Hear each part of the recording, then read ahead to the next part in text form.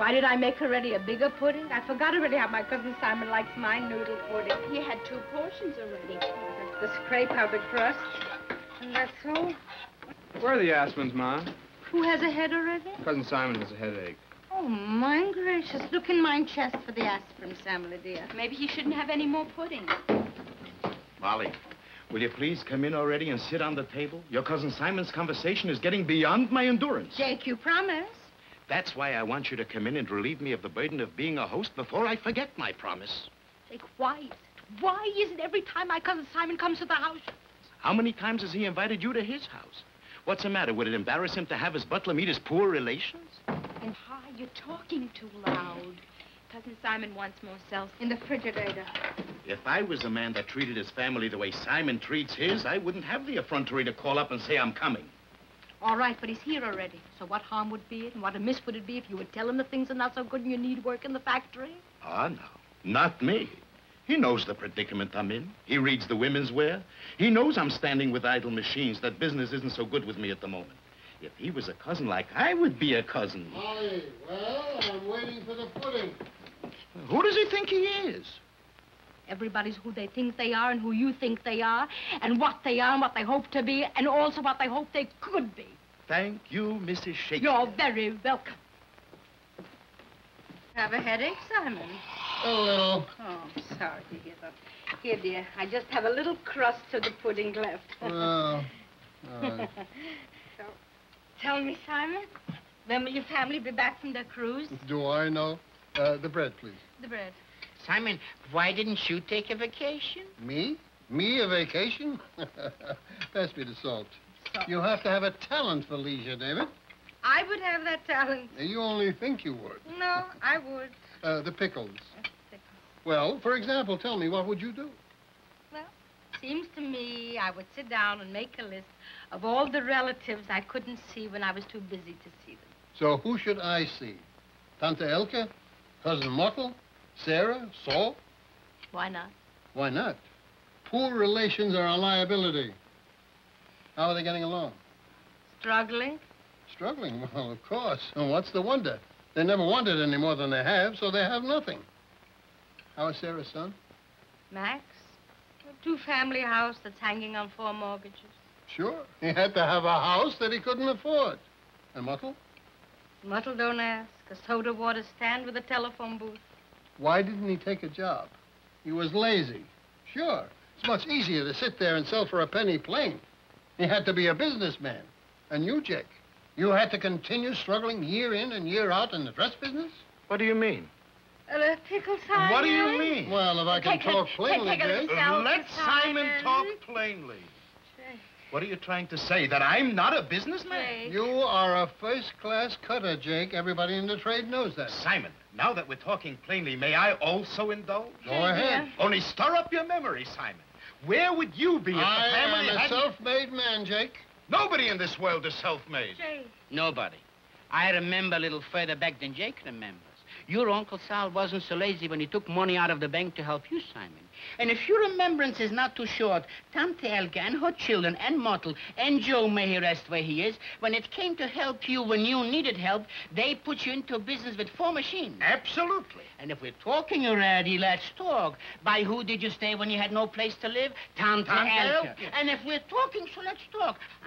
What's the use talking? I could talk from today till tomorrow and still wouldn't be ready for a period. Anything I ever got from my relations was returned with interest. Oh, the wrong kind of interest. Maybe if you would listen... If we're eating, let's eat already, please. What is it, Simon? Get a little bicarbonate soda. Simon, bicarbonate. Simon. Simon, what's the matter? Yes, sit down. Warm. Simon. Yeah. Open a window, somebody don't stand. What's the matter, Simon, Simon, go across the street to Dr. Stark and bring him over right away. The serious pneumonia, the smelling salts. Smelling salts. Ma, what did I do? Take off Simon's shoes. Simon, darling, please. What is it? Don't talk. Jake, smelling salts, please. That's toothache Jake. salts. Here, smelling salts. Smelling salts. Inhale. Open Simon's belt. Inhale. Simon's belt. Dear cousin, exhale. Inhale. There he is, Doctor. Why, Doctor dear, why, I'm glad you're here. We were just sitting quietly, and all of a sudden, I see. a collapse. Do something, Doctor. Oh, just let me open your shirt. Oh, don't sit up. Don't Rosalie? sit back. It's like my son Sally's stethoscope. Doctor dear, would you like us to remove ourselves? Yes, please. Jake, dear. David, stop cluttering and clattering with the dishes now. We're only trying to clean the table, Ma. Ma, please, don't go to pieces. Don't talk to me backwards and forwards when I'm going through a crisis, Sammy. Come on, Rosie. We'll be upstairs if you want anything, Ma.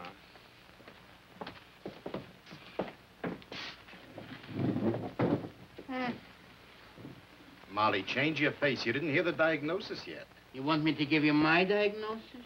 Well? Good don't look. That's my diagnosis. You had 3 portions of noodle pudding, no wonder. It should only be nothing. Nothing it isn't. To say that I ever loved Simon, I never did, but I never hated him either. It should only be well.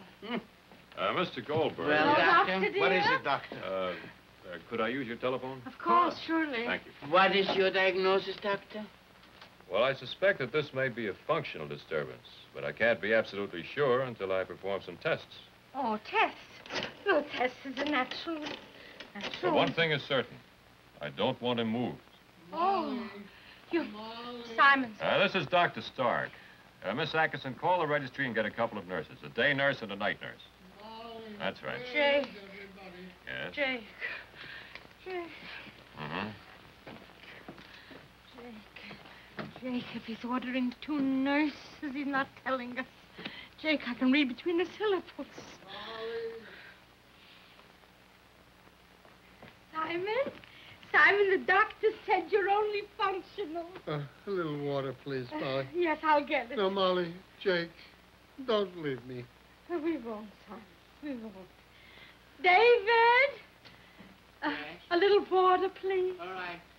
Not Miss Lynch for this case, no. Doctor, is it all right if the patient has some water? Oh, of course. I only ask because in intestinal cases, my Sally, the doctor, never allows water. Oh, well, that's all right. He can have all the water he wants. Who? Miss Ellis. Well, I thought she was on the Gerald case. Oh. Well, all right. Send Miss Ellis over, then. Yes, the 2 nurses. That's what he wants. Well, he could get along with 1, but he's the nervous type. Drink quietly. Quietly. More water, please. More water. No.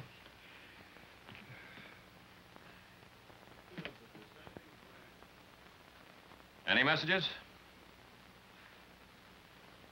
Oh, well, read me Mr. Blish's report, please. With a large area of muscle involved. With marked axis deviation. Well, he's in failure. He hasn't too long. Yes, he sounds like a pretty sick man. Not good. I think the family should be notified. Well, maybe 2 or 3 days. You never know.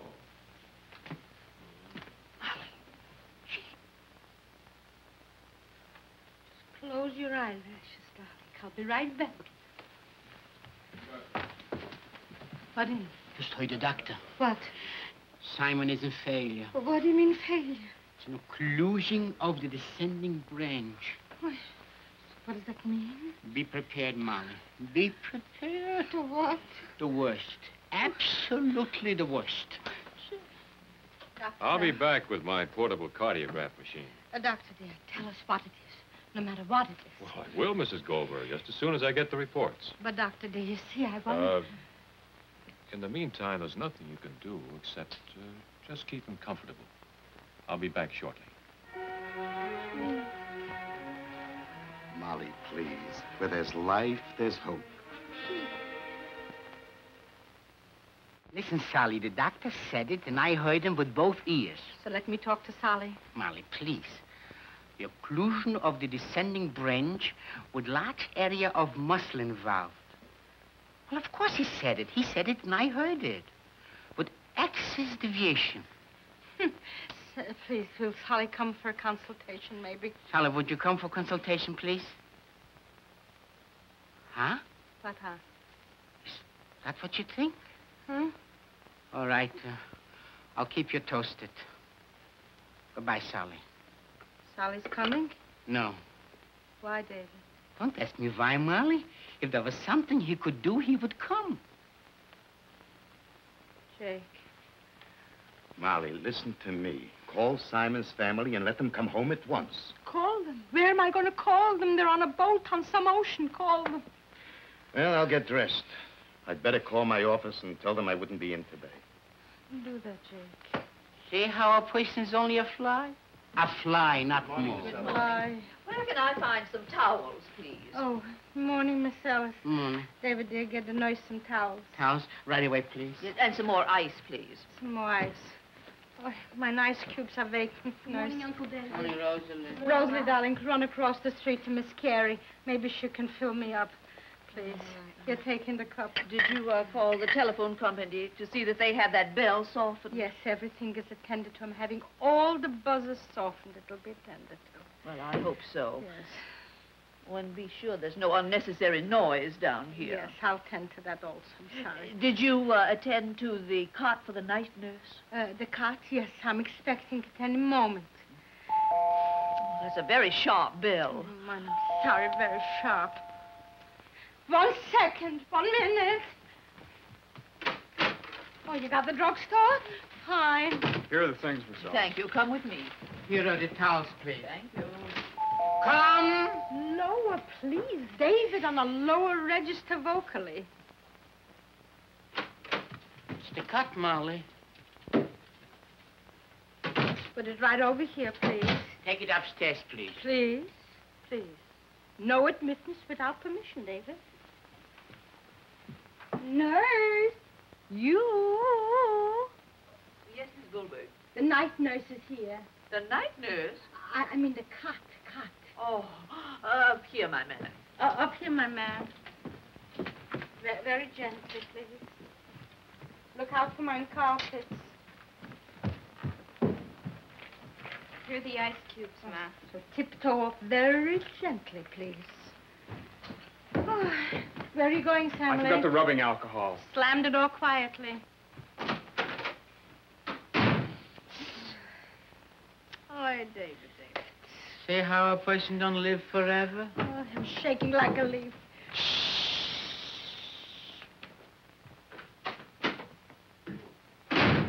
Oh, a dead man is laying sick and no consideration. Molly. Simon wants to talk to us.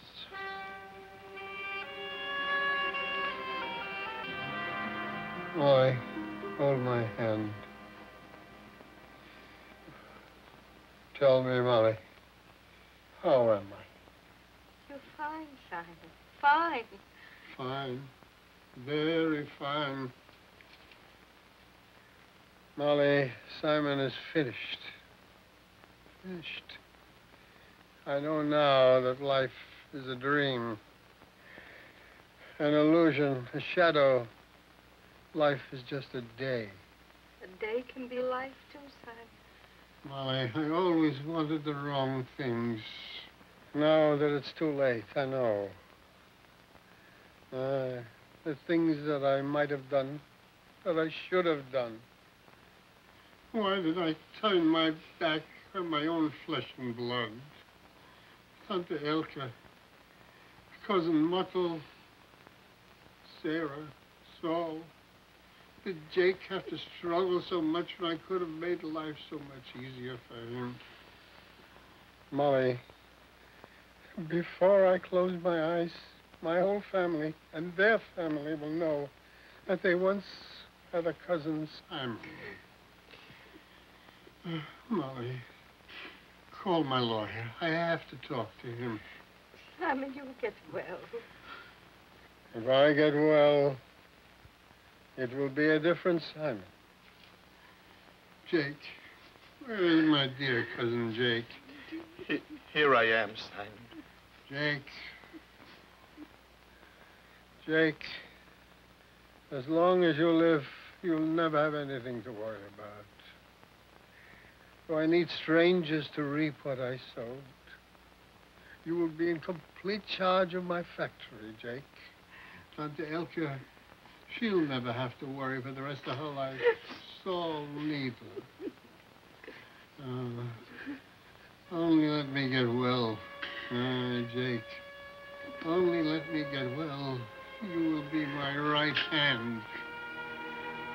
All I want to live to see is my family enjoying the fruits of my labor. That's all. Just to see my dear family.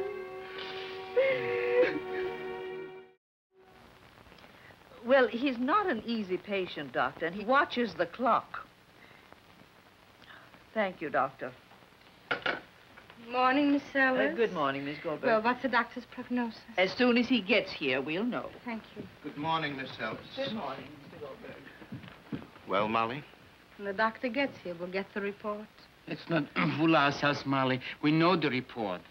Where there's life, there's hope, David. See how it takes a crisis to make a man? He was always a man. If not, he wouldn't be doing what he's doing now for the family. To Tante Elke, he's giving $100 a month for life. Muttley's getting a cigar stand in the garment center. And Saul and Max, don't ask what he's doing for the whole family. And you, Jake, you're going to be his right hand. Let him only get well. I'm only sorry for all the years we didn't understand him. And don't think, Molly, darling, that this hasn't been an awakening for me also. I'm glad, darling. So go, dear. Go to the station. You got to meet Miss Springer, Simon's secretary. I'm going, Molly. Go, darling. David. Another branch off the family tree. Come, Miss Springer. I'll knock first because it's very critical.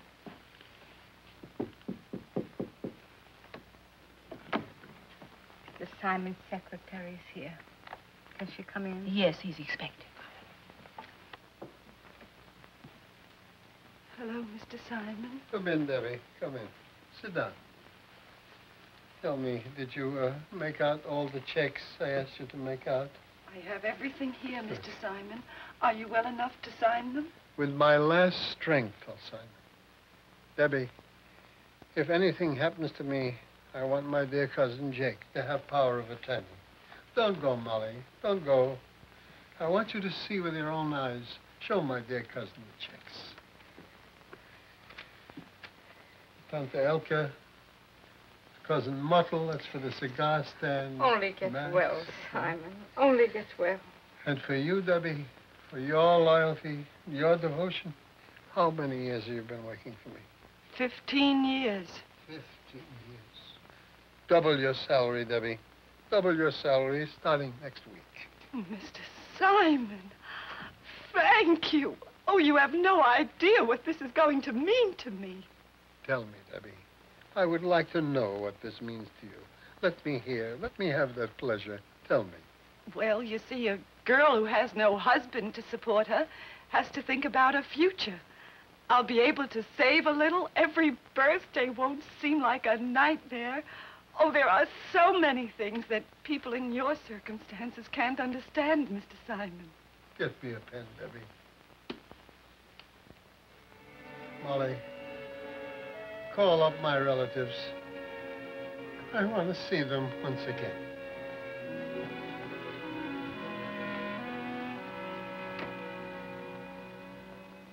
Yes? Yes? Oh, that's splendid. Yes, yes, I'll tell him. Well, thank you. Mrs. Goldberg, Yes? I have good news for you. Yes? The cardiograph is negative. Oh, negative. It's wonderful. Jake! David! Wonderful news, Jake. What? The cardiograph says it's negative. No, nurse? Negative? Yes, there's no injury and no thrombosis. No thrombosis?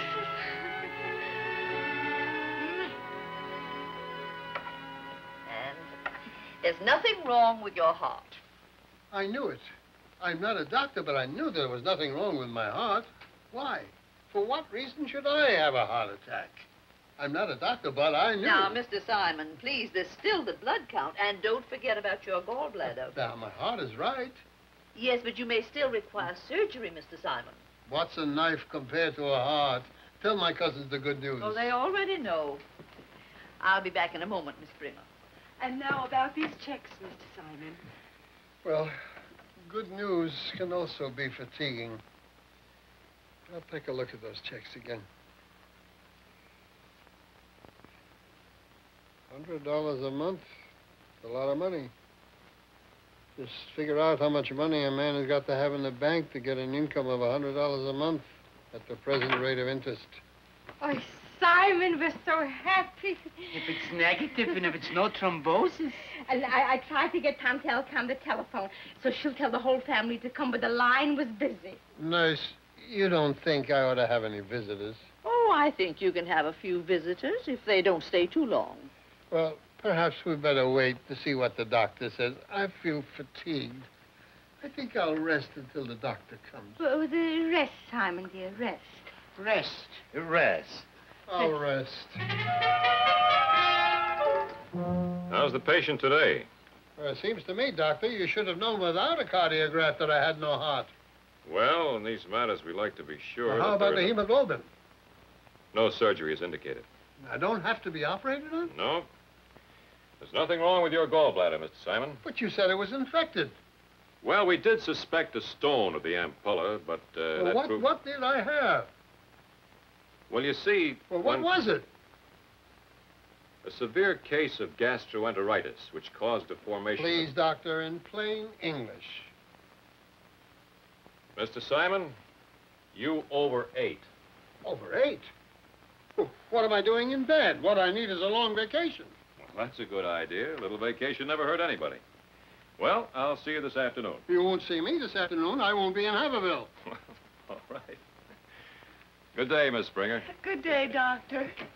I'm so happy, Mr. Simon. Miss Springer, I think you better get the next train back to New York. Yes, sir. And now, Mr. Simon, if you'll just sign these checks to your relations, I can mail them. Well, checks? Well, what's the hurry about checks? I'm not dead yet. Oh, and Mr. Simon, since you're thinking of taking a vacation, that matter of my increase... Your increase starts January 1st, $5 a week. Now, if you'll excuse me, I gotta get dressed.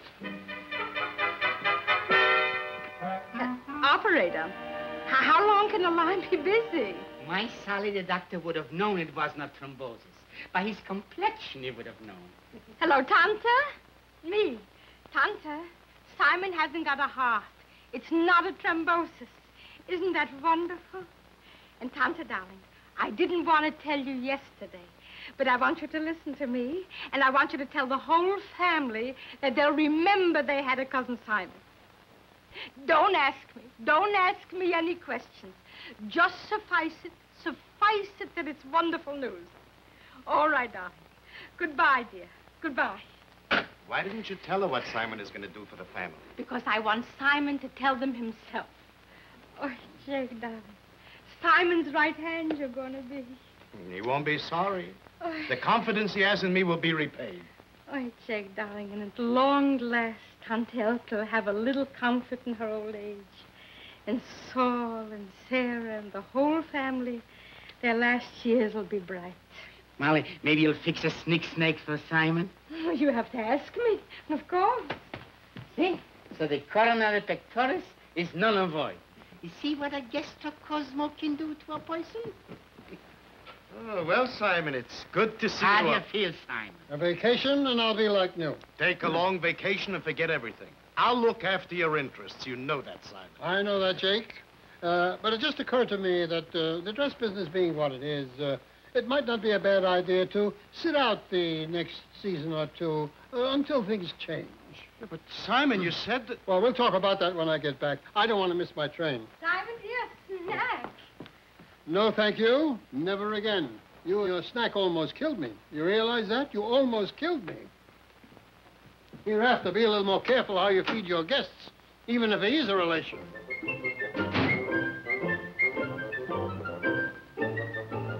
Well, Mrs. Shakespeare, when it comes to your relatives, where there's life, there's no hope.